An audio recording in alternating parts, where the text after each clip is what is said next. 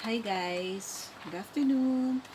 I just want to share to you my egg tray paintings that I made, so you'll see how it really looks like. So these are the three paintings I finished and accomplished.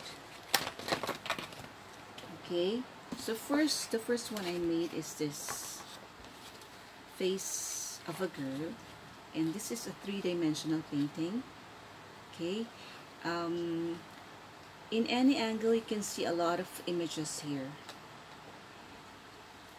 Okay, the background is also red, and the texture is hard. Okay, so this is a durable painting. Okay, next one I made is this fruit painting. These are my favorite fruits. That's why I decided to paint these fruits in this egg tray. Okay, the background is also black in color.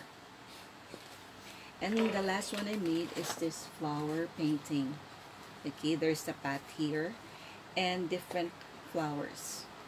As you can see, this is a three-dimensional painting.